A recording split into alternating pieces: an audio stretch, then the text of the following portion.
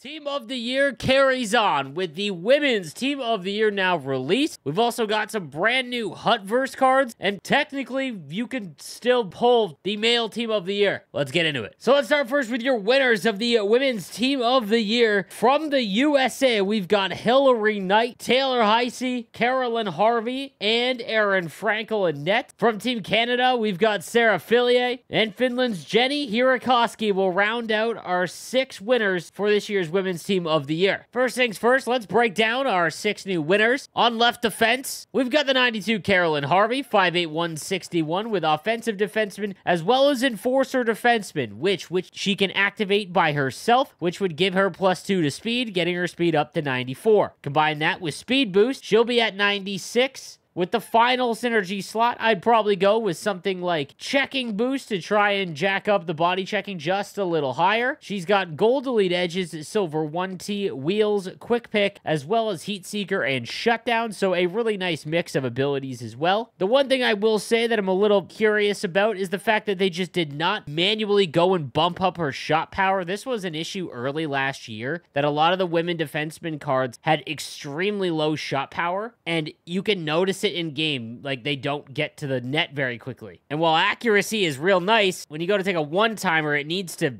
kind of be a one-timer. However, she's got great hands, and again, with that enforcer defenseman slot being activated by herself, can get really high skating as well. Our other defenseman is the left-handed Jenny Hirikoski, 5'5", 137. Again, can activate enforcer defenseman, meaning that she gets up to 95 speed. The middle slot does include speed boost, so that would be 97, and that third slot is more than likely, again, something you want to put checking boost on to get that up into the mid-90s. She's got gold shutdown, which in my opinion is the best, or one of the best defensive zone abilities in the game, as well as Born Leader, Seeing Eye, No Contest, Thunderclap, and Elite Edges. So again, a good, nice mix of abilities. You probably want to activate Thunderclap if you are going to use her card, just to give that shot a little bit of an edge. But again, attribute-wise and ability-wise, great card across the board. In net, we've got Erin Frankel, and again, it is going to be awfully tough to use her card as well as some of the other Women Team of the Year cards. When it comes to competitive gameplay, you are just going to be at a major disadvantage in that aspect, simply because at 5'5", while she is no doubt one of the best women goaltenders in the world, the way that the game is played in terms of NHL 24, any shot upstairs is more than likely just going to go in with everyone having high 90 shooting attributes. It's got light work as well as instincts, butterfly effect, post-to-post, showstopper, as well as energizer, so all of the abilities that you are looking for. You're more than likely fine if you are an offline player, but online, expect it to be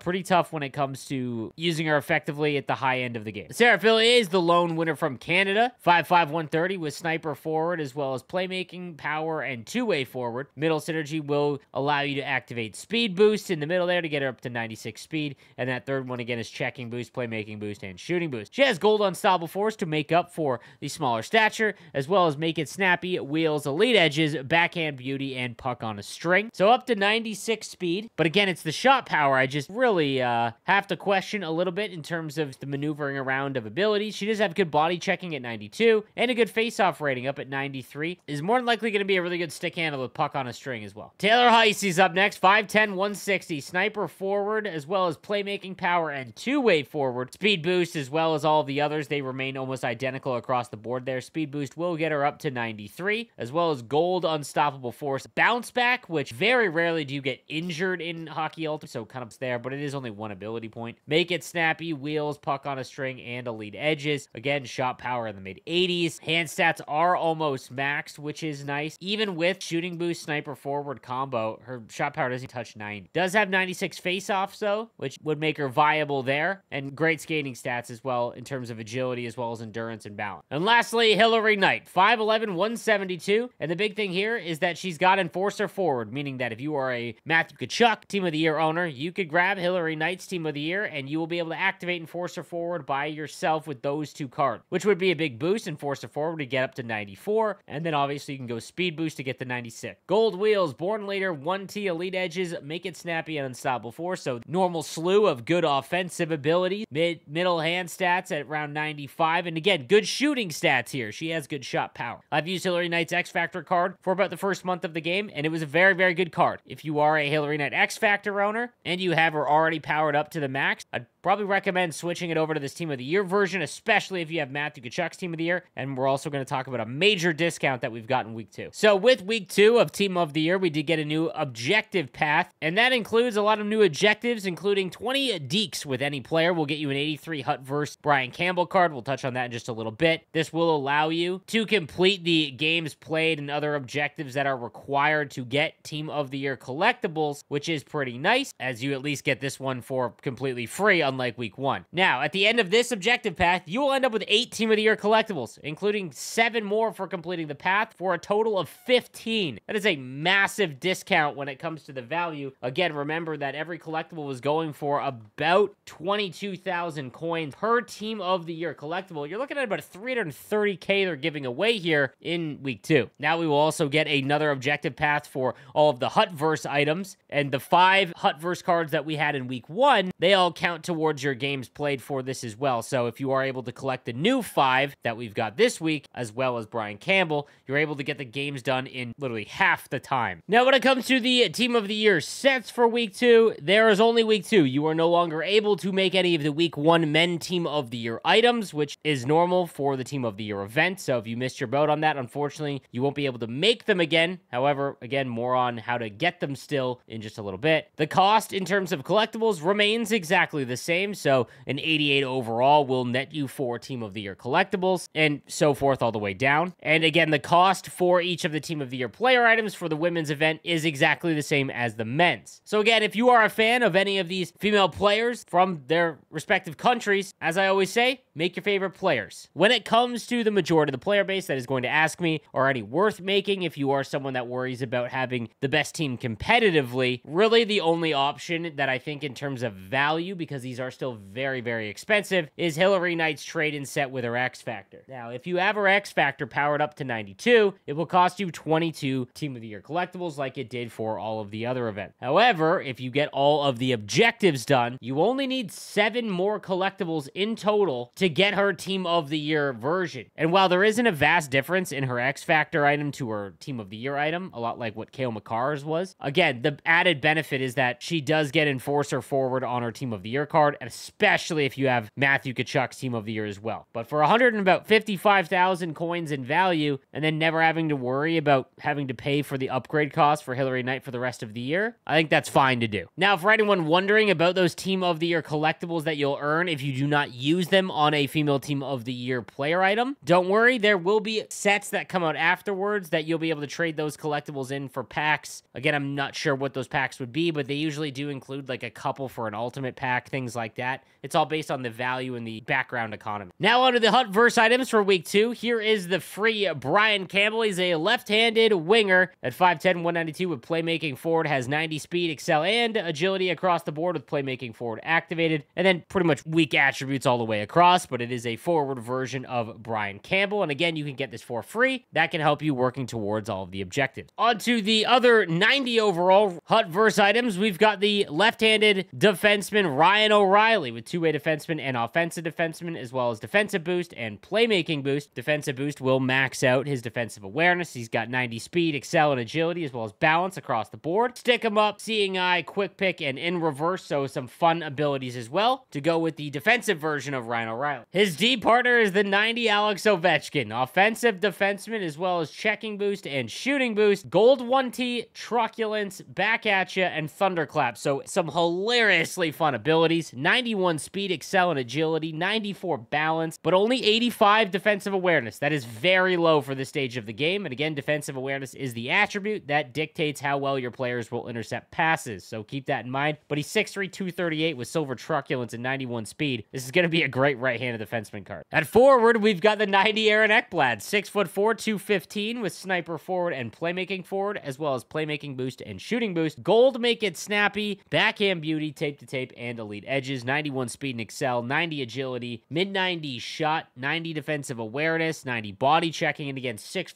215, making him one of the more impactful right-handed winger cards in the game. Then we've got one that really makes sense. The right-handed Brent Burns, 6'5", 230-pound right winger. He's got power forward and two-way forward, as well as shooting boost and checking boost. Gold total eclipse, which I love. He's got close quarters, a big rig, and a big tipper. So just a very fun card when it comes to all of the abilities. And he's 6'5", 230, 91 speed, excel, agility, 90 balance, only 85 body checking, but he's so big it doesn't matter. And he's got hand stats that are all above 90. Again, total eclipse will light up under your player every time that a goalie is in a screen state, giving you a unique advantage if you are to get like a line together that has all gold total eclipse. And lastly, the 90 Chris Pronger with power forward, defensive boost, and shooting boost. 6'6", 220 centerman with gold unstoppable force, no contest, off the rush, and truculence, max defensive awareness, 94 face-off with defensive boost activated, 90 speed, 90 excel, 92 agility, and 90 balance. His hand stats are awfully rough though, so if you are anyone that carries the puck and goes left and right, a lot of movements with the stick, it's going to be a little tougher for you, but this is a massive center win to go along with Shea Weber from week 1. Now, I've been alluding to the fact that you can still get the male team of the year items if you go to the store. It was confirmed by EA that this greater chance team of the year pack for week 2, which states 25 items, greater chance at pulling a previously released team of the year player, means any previously released team of the year player, including all of the men from week 1. It's going to cost you 150,000 coins or 3,000 points, which is roughly $30 Canadian. I would never recommend that, but if you are dead set on trying to pull a male team of the year item that you no longer can get, this would be the only way how to do it. Again, would never recommend it, but just wanted to let you guys know that that is an option. Lastly, want to touch on our first team of the year upgrade. For Connor McDavid's insane goal last night, he has a 93 play of the year that has sniper forward and playmaking forward, as well as playmaking boost, shooting boost, and agile dangler boost. 97 speed, excel, and agility across the board. Gold all alone for his goal, as well as close quarters, puck on a string, and unstoppable force. All Connor McDavid cards are incredible. However, that does mean that his team of the year does upgrade as well. So no skating increase on the bump up to 93, which means that his 94 will get a skating increase, but he does get a face-off rating that will increase a little bit. So if you are playing him at center and run defensive boost and two-way forward, you can almost max out his face-off rating. So again, something to keep in mind there. So that is going to do it for the week 2 team of the year breakdown. I'll be back with a ranking video as well as a ranking video for the new Hutverse items as well for anyone interested in that. So thank you again for following along the channel. I'll see you next time. Have a good one.